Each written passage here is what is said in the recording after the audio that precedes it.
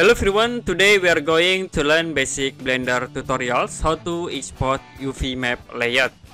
We have these simple cube objects, and if you want to export this UV map from a cube, you can go to UV editing menu, click in here, and then I will click on this polygon selection or face selection. You can select all and it will be show for UV maps in the left.